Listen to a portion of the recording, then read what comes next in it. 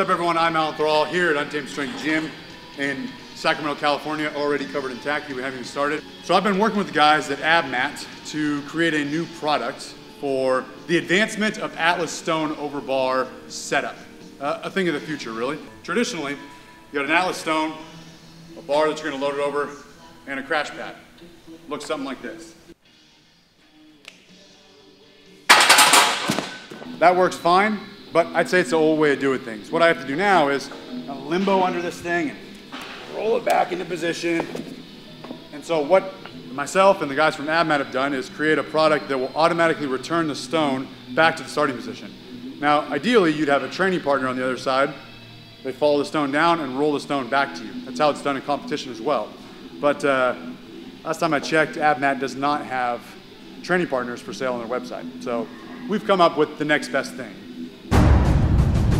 The Atlas Stone return pad. When used correctly, the stone will land on the crash pad and roll right back in the starting position. Allow me to demonstrate.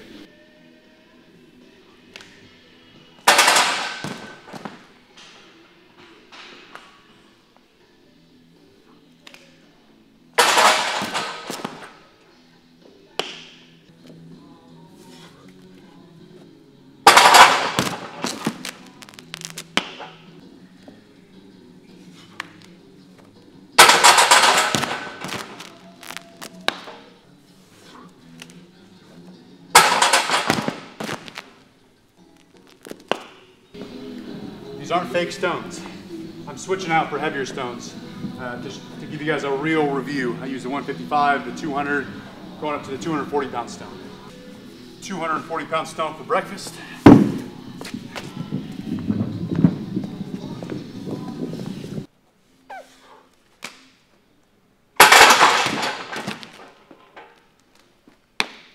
So during this whole creation process, we had to get the slope, the angle of the slope just right. Too sloped, and it's gonna shoot right back into your legs and roll back too fast, not give the lifter any time to react. Too flat, and it's just gonna land and get stuck. So this angle is perfect enough that if you hit, I would say, just beyond midpoint, it'll hit nicely and roll all the way back. We also were playing around with the width of the crash pad. I want it to be wide enough that you had a good landing target, a good landing zone, but not so narrow that it can't fit within a confined space or within a yoke. This is a very long yoke with a specialized crossbar, but a typical yoke might be as narrow as a squat rack. Way back in the day, I used to load stones in a squat rack, and so this could fit right inside of a normal squat rack. So the width, the depth, as well as the angle. One other thing that was added on was this bumper on the end that can be taken off if needed with the Velcro, but the bumper was nice just to ensure that it doesn't, get sent over the other end. Check this out. I am an inventor. Gym owner, strongman, inventor, dad. That's my resume. Let's try a big one. Let's go for it. Do it for the review. It's a 305 pound stone. Hopefully I didn't bite off more than I can chew.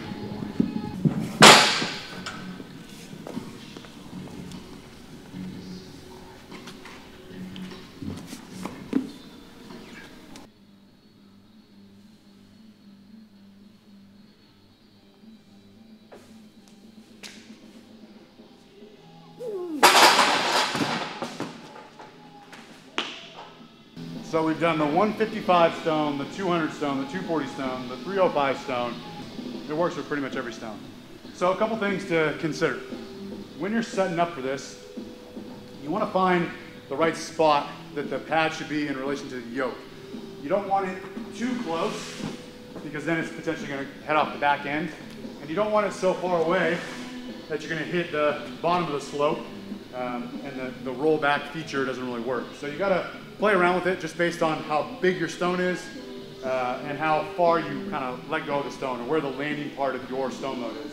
So if you are ever in charge of a class or a group or you're bringing this into your training partners to show them how to use it, a couple things to consider. The first one, it's not really a con to the pad, it's more of user error, but sometimes people like to really launch the stone off their chest and it just gets sent way too far. that could be a problem with this mat, unless there's a training partner on the other end. Some people like to do what I call the slam dunk, where they'll go up and over and they'll hold on the stone for too long and try to send it straight back down, in which case it's going to hit the end of the pad. So make sure that the user, if it's not you, if you're teaching a class, understands how to let go of a stone so that it ensures it hits in the middle, or I prefer a little above the middle of the crash pad. And to be fully transparent, this thing is not bulletproof. Bad things can still happen. I would not suggest setting this thing against a window or putting it right up against a sliding or just a glass door.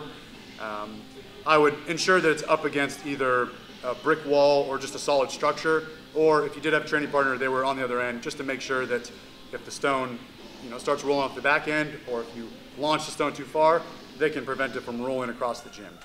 I'll include a link to this beauty so you can have your own down in the description area below.